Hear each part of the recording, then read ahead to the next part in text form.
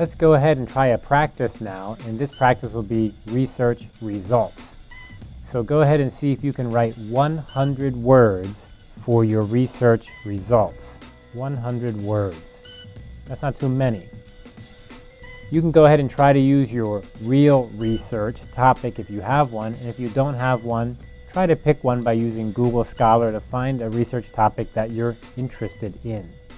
Remember, use your QRP online system, and there's always that little yellow box that appears next to where you're writing. You can click there to get example sentences. It's a great idea to try to copy some sentences and then change it to match what you're writing about.